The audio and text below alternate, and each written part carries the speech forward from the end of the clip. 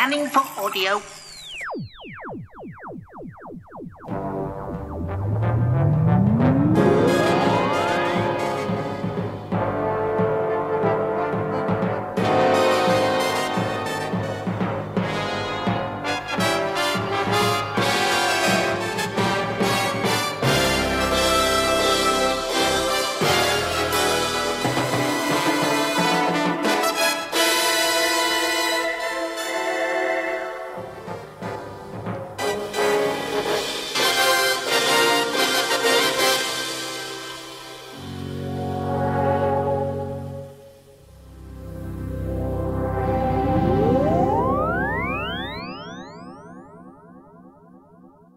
Welcome to a Tin Dog podcast. This time I'll be talking about the Blake 7 box set. This is the first one from Big Finish. Now, Blake 7 itself is a truly marvellous TV show. I've been asked by a few emails what I think about the returning Star Trek/Doctor Who crossover. I've had some theories about this and I've said them in the past, but bear with me. Don't stop bearing with me. For me, Blake 7 is the anti-Star Trek. I mean, it's even on the screen. The logo is the same Starfleet badge, but tipped on its side. The universe as seen through a twisted Star Trek, where Star Trek and Starfleet were never quite as upfront and as marvellous as they made out. It was from a world akin to Doctor Who. Hell, the aliens turning up at the end of the first, or was it second series? They were supposed to be the Daleks invading. That would have been a hell of a storyline. It would have been Dalek Empire. That's not what we got. But there are so many parallels that fit in with Doctor Who. Not only the background music, and yes, many of the actors reappear, which makes things slightly worse and harder to understand. So let's look at it this way. There's going to be a Star Trek and Doctor Who crossover. That's Star Trek The Next Generation and Doctor Who reboot, 11th Doctor, appearing together. Now, I'm always against that sort of thing. For one thing, it was actually mentioned in the Writer's Bible of the Virgin Books. Just don't even think about it. And that's fine by me. So let's imagine a universe pre and post 11th Doctor reboot. In the 11th Doctor reboot, the universe itself is glossier, better imagined, has nicer effects. This is the universe of Star Trek The Next Generation.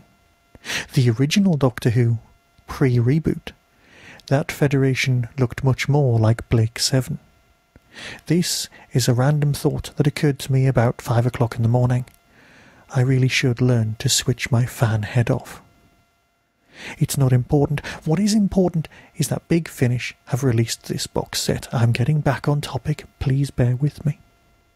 As I said earlier, I love Blake 7. This box set consists of 3 stories. Now, they don't own the license to do lovely full cast audios. That is something I would just have loved. I can't see that state of things lasting because they are so good and have the original cast involved that they really should be full cast. Get hold of the people who've got the other license, come to an agreement, sort it out, and just get on with producing something even better than this. In saying that, these are pretty damn good. There are 3 stories here. The first one's called The Turing Test. Now, this one sort of revolves around Avon. There's a handful of extra cast, but that really shouldn't distract you from the main show. Paul Darrow was born to play Avon. I will justify that statement forever.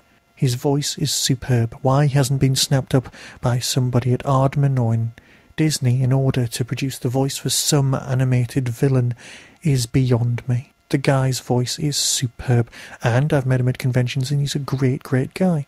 Very interesting, very human, and I would love to read his biography at some point. This story leaps from the audio. Yes, it's a glorified reading, but it doesn't feel like it. The sound effects are the same. The characters are as in-depth, if not more in-depth than as seen on TV. They are darker, and this story set perfectly in the first series, like the others, of Blake 7. The story itself is to do with a potential android life form and Avon pretending to be an android, together with Villa trying to con some scientists. I don't really want to go into any more depth than that, because it would spoil the whole storyline. But it feels so much like old-fashioned Blake 7 as to be, well, surprising. With other big finishes, we've had Colin Baker's Doctor go on to evolve and become better. The same with the 8th Doctor, and the same with the 7th. But they're Doctor Who's. With Blake 7, we've got something really perfectly pitched at the time it's set. It is 1978 again. Hell, while listening you almost expect power cuts. That's not important, and if you're outside the UK, also that is meaningless. The second story, Solitary, has got Michael Keating at the centre. This is Villa, the man who I, well, based my entire life on. A clever coward. Again, it is difficult to talk about the specifics of the story without giving away the larger thing. Several in-jokes are made about factories all looking the same in space, so much so that you agree and go, completely that is Blake 7. Mentions of various other crew members are marvellously well done, but not worth going into. No, this is Michael Keating's chance to shine, and good lord he manages it. The last story is the weakest of the three. That's not to say it is bad by any stretch of the imagination. Counterfeit is a complex plot, but unlike the other two, there are scenes in Counterfeit where the narrative takes place outside the immediate experience of the main reader. It jars slightly. It surprises you how much it does, but that's perfectly acceptable. The weak point for this, sadly, is the reading by Gareth Thomas. He was Rog Blake 35 years ago.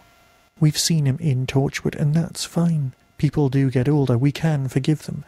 But I'm just not sure that he was able to step back into Rog Blake's shoes quite as well. In saying that, it could just be that he had a cold. You just don't know. So yes, I want more of these, and I would recommend you get them too. They're a great, great experience, well worth listening to, and a worthy addition to any Blake 7 collection. There will be more books, more audios. I hope the female cast will be served better, because if these are anything to go by, they will be having some great stories. In May, there's a Blake 7 book due out. I, for one, can't wait. So I'll fade away and get on with reviewing something else. So until next time, be seeing you.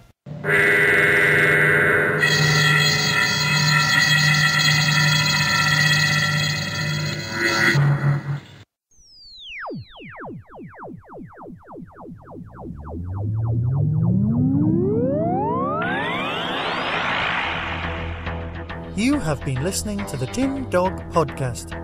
Doctor Who and its associated shows are all trademark of the BBC. No infringement is intended.